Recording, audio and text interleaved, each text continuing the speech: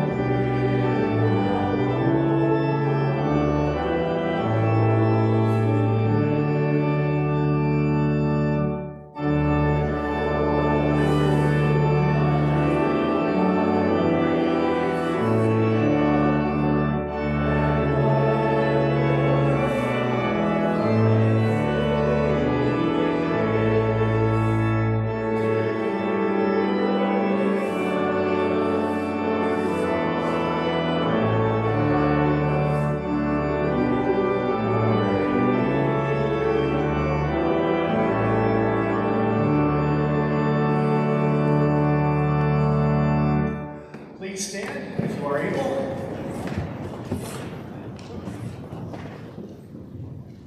In the name of the Father, and of the Son, and of the Holy Spirit. Amen. The Lord is faithful to all his words, And merciful toward all he has made. The Lord lifts up all who fall, And he supports all who are bowed down. The eyes of all look eagerly to you. And you give them their food at that proper time. You open your hand, And you satisfy the desire of every living thing. The Lord is righteous in all his ways. And merciful toward all who he has made. The Lord is near to all who call on him. To all who call on him in truth. He grants the desire of those who fear him. He hears their cry and saves them. My mouth will speak the praise of the Lord. Let all flesh bless his holy name forever and ever.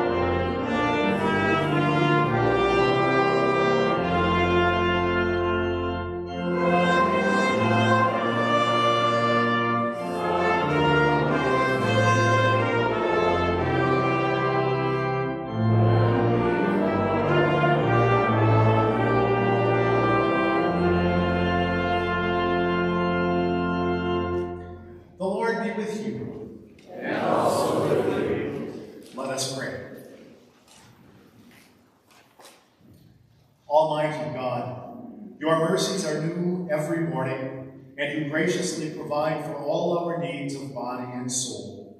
Grant us your Holy Spirit, that we may acknowledge your goodness, give thanks for your benefits, and serve you in willing obedience all our days. Through your Son, Jesus Christ, our Lord. Amen.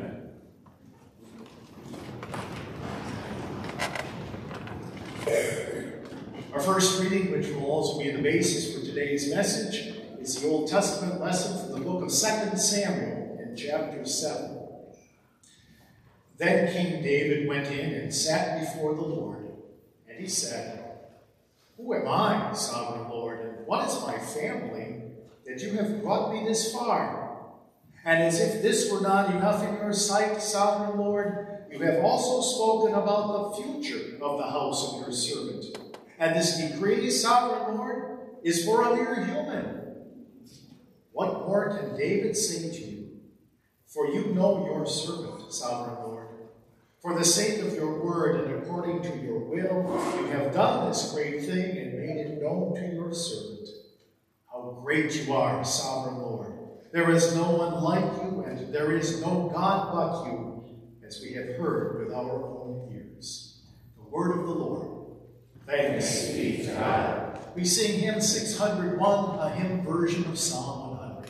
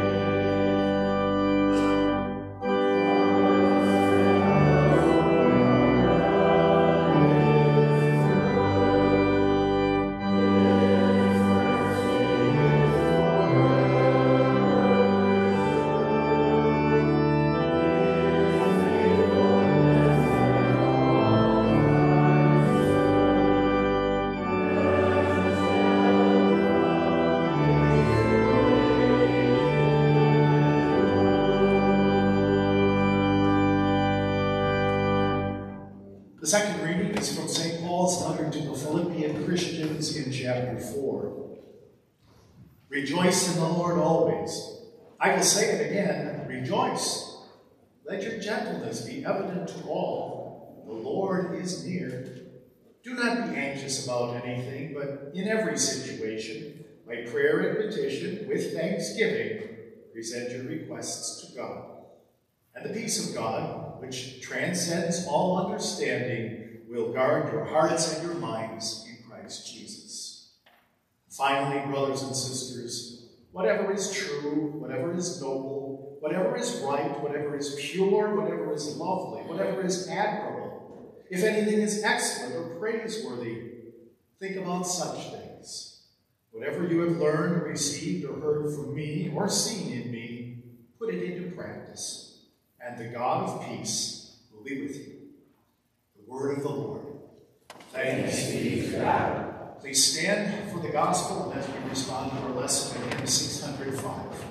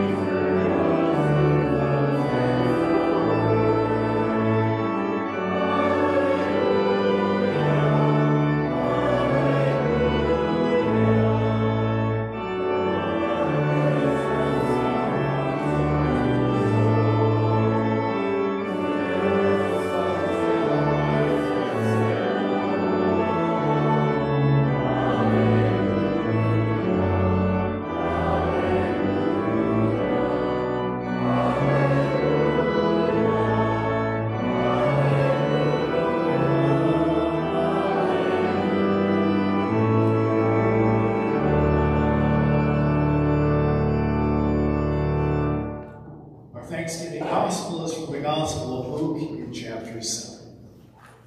When one of the Pharisees invited Jesus to have dinner with him, he went to the Pharisee's house and reclined at the table.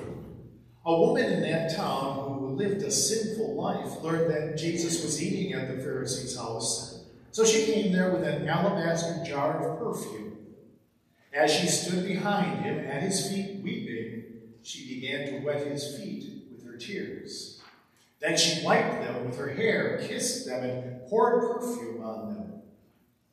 When the Pharisee who had invited him saw this, he said to himself, "If this man were a prophet, he would know who is touching him and what kind of woman she is, that she is a sinner." Jesus answered, "Simon, I have something to tell you." "Tell me, teacher," he said. Two people owed money to a certain moneylender. One owed him 500 denarii, and the other 50. Neither of them had the money to pay him back, so he forgave the debts of both. Now which of them will love him more? Simon replied, "I suppose the one who had the bigger debt forgiven." "You have judged correctly," Jesus said. Then he turned toward the woman and said to Simon, "Do you see this woman? I came into your house. You did not give me any water for my feet, but she wet my feet with her tears and wiped them with her hair.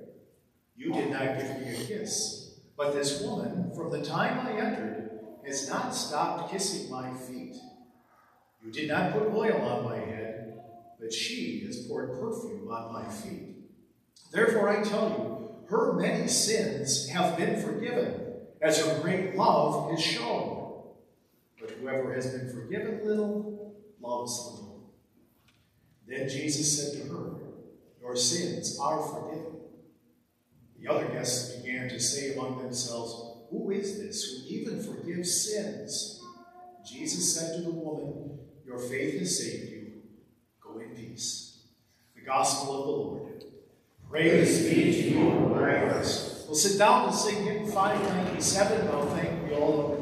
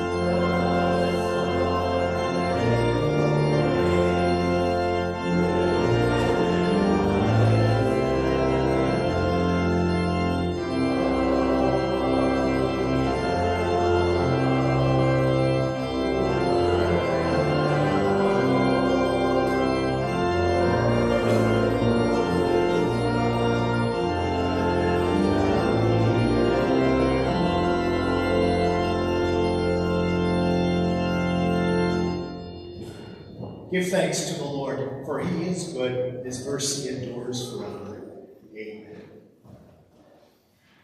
At the end of the sermon, we will confess our faith in our God as we think about all the blessings and thanksgiving, primarily the blessings on our bodies, our lives. We confess that it is God the Father who has made us, continues to provide all that we need to take care of this life. He preserves us by protecting us from so many dangers. And then at the end of Luther's explanation that we will use to this first article of the Creed, he tells why God does it, and it has nothing to do with us. All this God does only because he is my good and merciful Father in heaven, and not that I have earned or deserved it. Martin Luther, in putting that into his catechism and explaining that first article of the Creed, and believing God the Father Almighty, found things in Scripture that say this. And one of them, perhaps, is how David responded to God after God had made a wonderful promise to him. David, it says, as king of Israel, said, "Who am I, Lord? What is my family, sovereign Lord, that you would be so good to me?"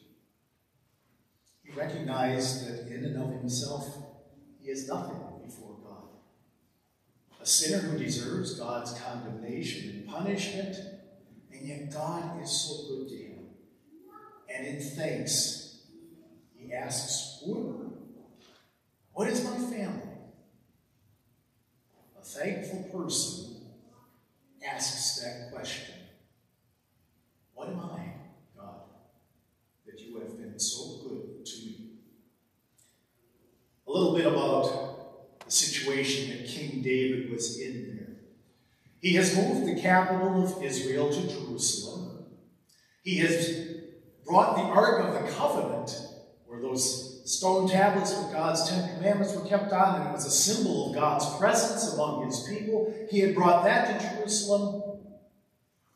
And in the section before what we read, it says that there was peace. For so long, David, as king of Israel, had been leading his army against the enemies around them to secure their borders and bring peace and safety to his people. And that had been granted by God. And so now David has built himself apparently a nice palace. So he has a nice place to live. But then he looks at where that Ark of the Covenant, the symbol of God's presence among his people, was kept. And it was kept in the same kind of structure in which it had been kept 400 years before, when Moses was leading the people of Israel through the wilderness to that promised land. A big curtain surrounding an area in which there was just a big tent. And there's their place for sacrifice. This tent, or tabernacle, is where that Ark of the Covenant was kept. The place where the Lord says, "I will meet you, my people." And David says, "Well, I have a nice house, but the Lord and his Ark sitting in a tent. It deserves, and he deserves better than that." So he goes to his friend, God's prophet Nathan, might have been just like David's pastor. And he says, "I would like to do something for the Lord our God. I would like to build a house for the Lord, a temple." And Nathan first told him, "That sounds like a good idea. You go ahead and do what your heart desires." But that night, the Lord appeared to his prophet Nathan and told him, "I've been in this tent for 400 years. I don't need a house built by human hands. That's fine. But David is not the one who's going to do it. Tell him his son will do it.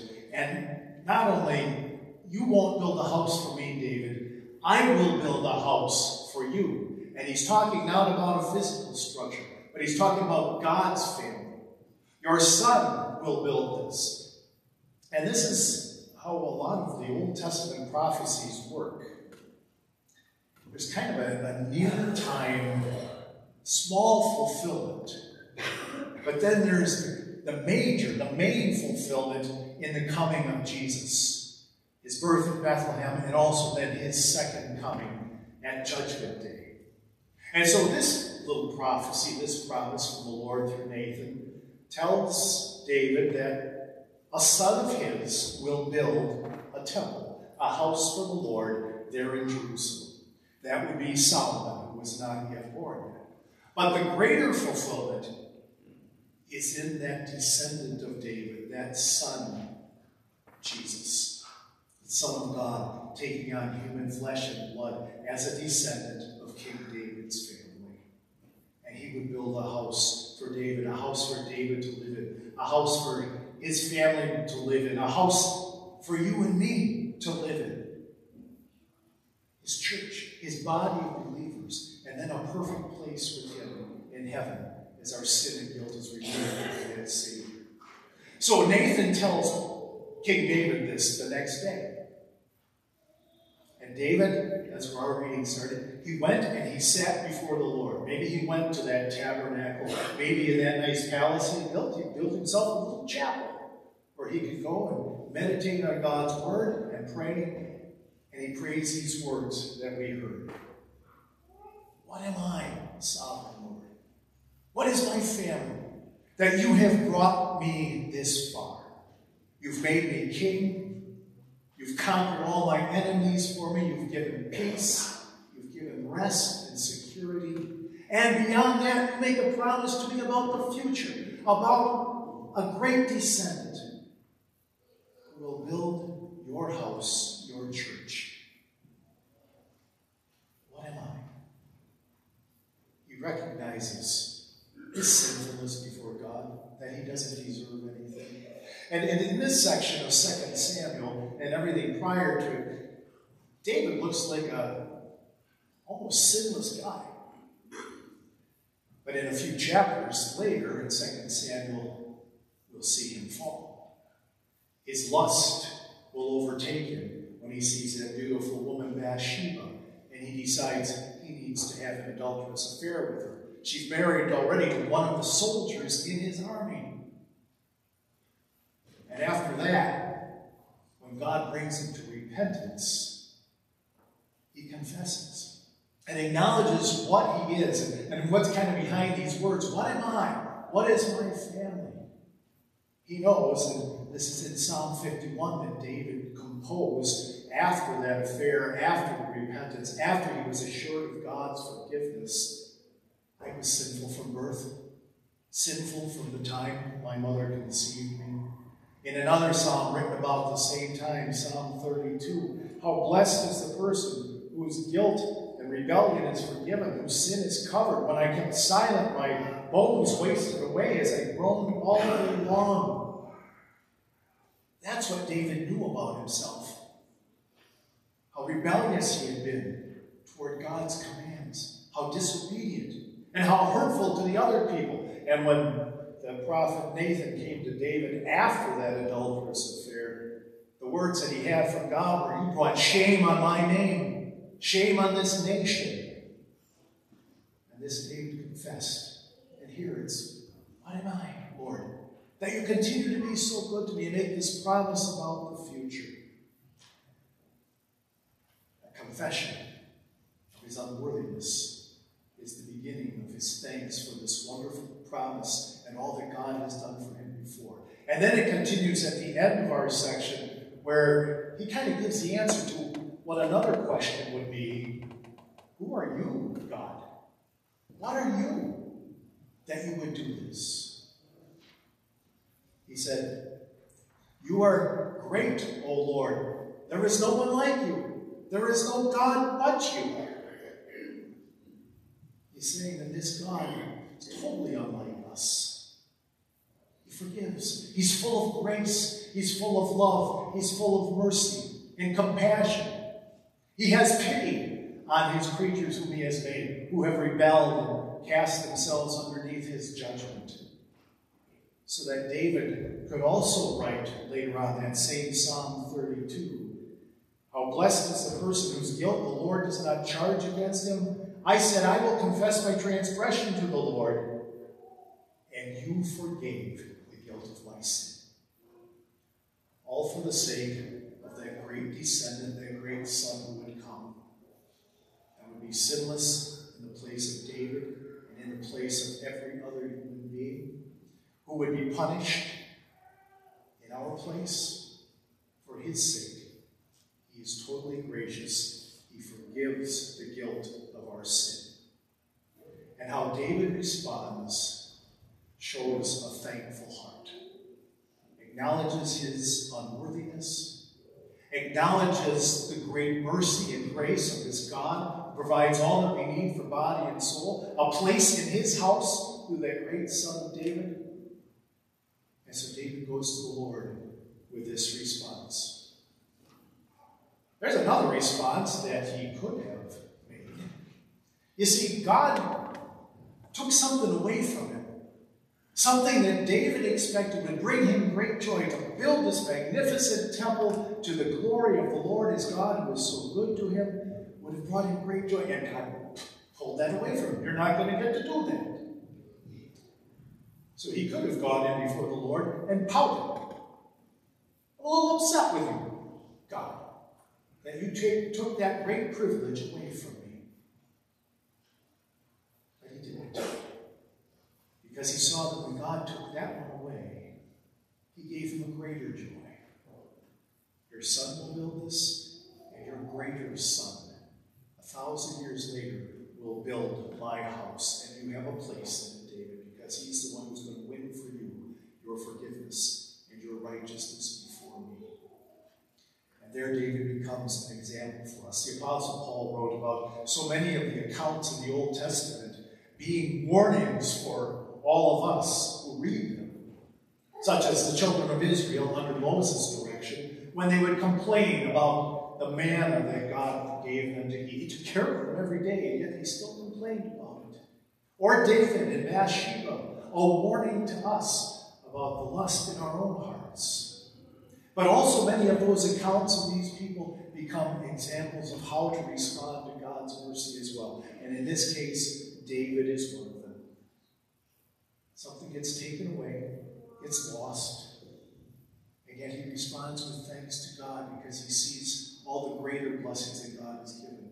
And sometimes that's perhaps the attitude in our hearts too. We lose something.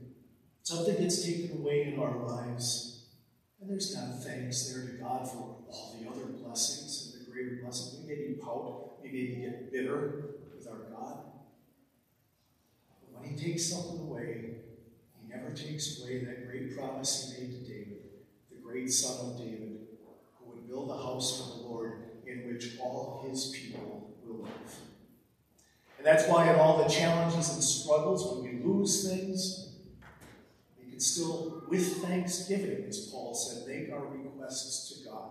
In that Philippians lesson, Paul maybe had some stuff to be bitter about. He had been put in prison in Rome for preaching about Christ.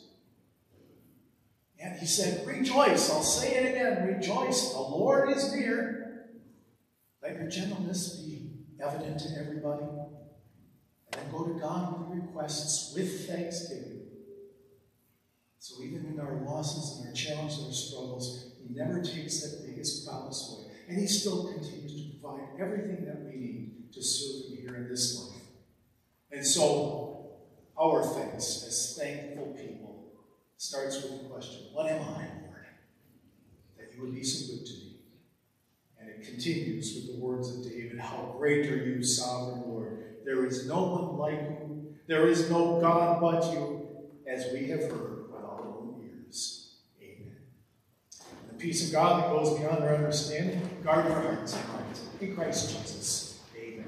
Let's stand and confess our faith. And we use Martin Luther's explanation from the Catechism, his explanation of the first article of the Creed. I believe that God created me and all that exists, and that he gave me my body and soul, eyes, ears, and all my members, my mind, and all my abilities. And I believe that God still preserves me by richly and daily providing clothing and shoes, food and drink, property and home, spouse and children, land, cattle, and all I own, and all I need to keep my body in life. God also preserves me by defending me against all danger, guarding and protecting me from all evil. All this God does only because he is my good and merciful Father in heaven, and not because I have heard his word. For all this I ought to thank and praise, to serve and obey him. This is most certainly true. We'll sit down to pray the prayer of the church.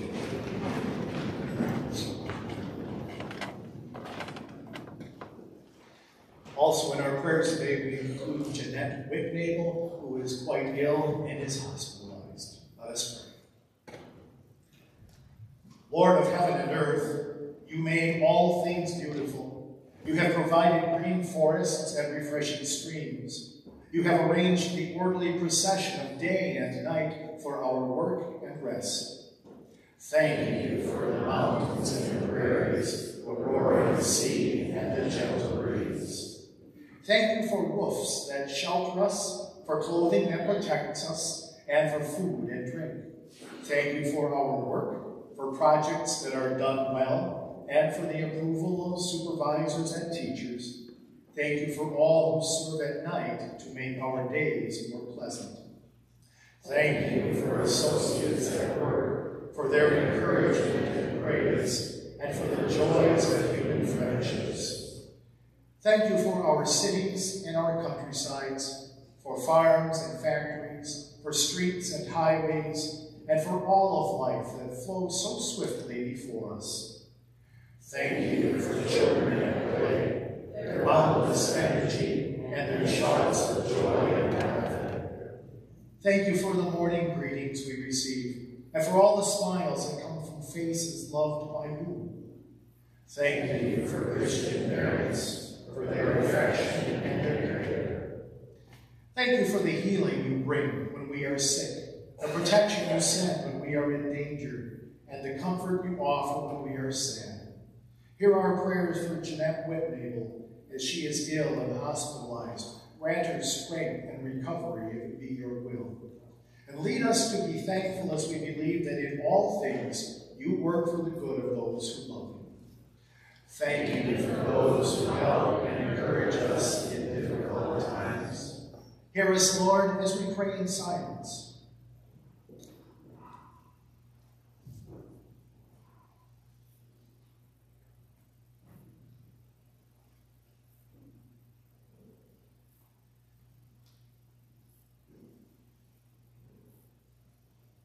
Thank you for your Son, Jesus Christ, for his coming to us in word and sacraments, for his giving and forgiving, and for listening to our prayers.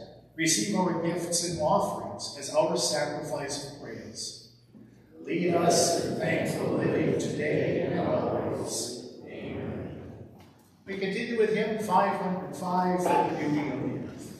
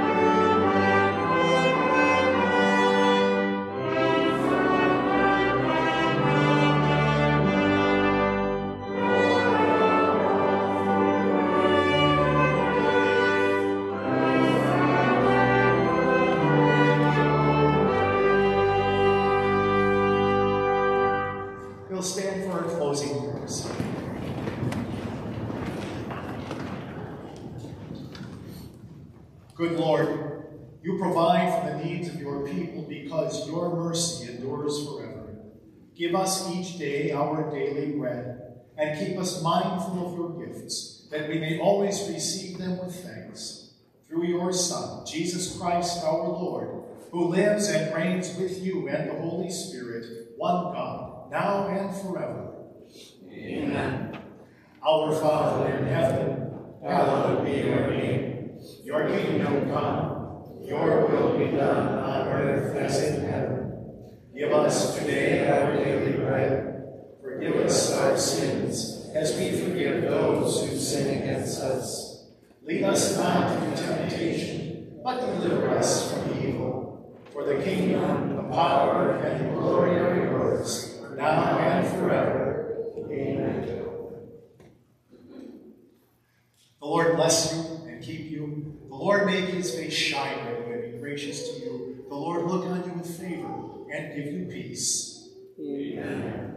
We'll sit down to sing our closing hymn, 507.